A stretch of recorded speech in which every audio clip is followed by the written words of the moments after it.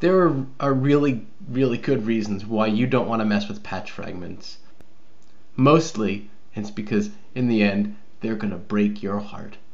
But that's not going to stop me from showing you how to do it today. Let's start by looking at the plugins view, okay? And let's choose a plugin that we really shouldn't mess with. There we go. Eclipse Core Resources.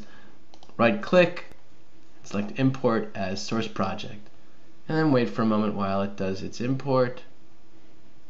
Let's close U, and there's the project.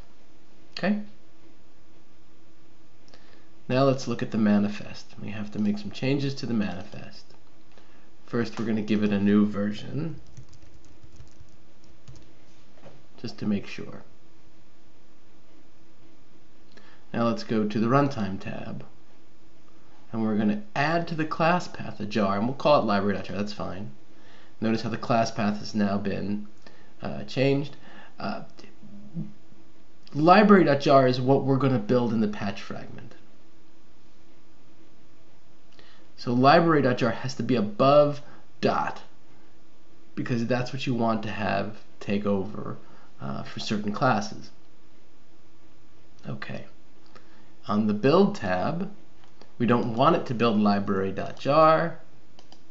We want that to be reserved for, we want that patch fragment to do that.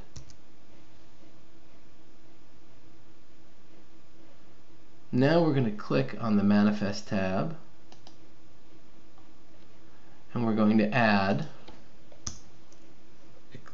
Eclipse. Now we want to add something called Eclipse Extensible API. Do you see that there? No. They're keeping you down. They don't want you to use this feature. Extensible API. True.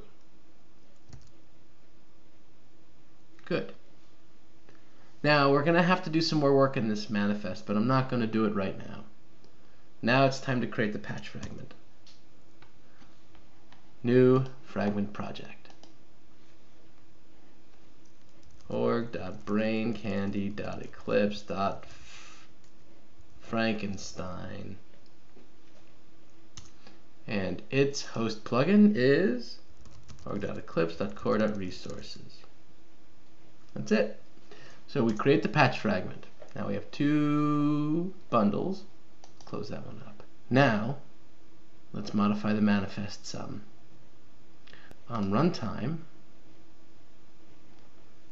again, you're going to mutate the class path, and you're going to add library.jar.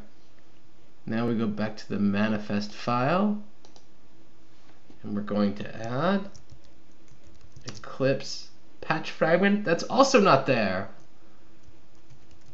So we're going to have to do it ourselves. Patch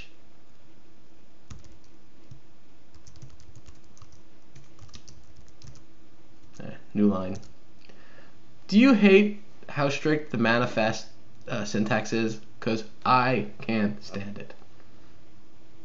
Now, let's talk about build.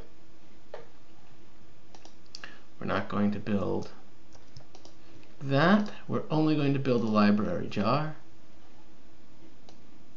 It's going to contain everything. I tend to overdo it, but there we go. Okay. So now we're basically, the framework is set. Let's get the code we want to mutate. And that's here. We want to change resource. There it is. Now I'm going to copy it. Now I'm going to paste it in this project. New package org.eclipse.core.internal.resources.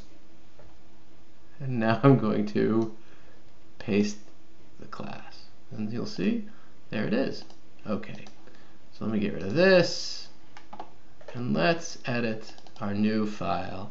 And we're just gonna not do anything particularly helpful, but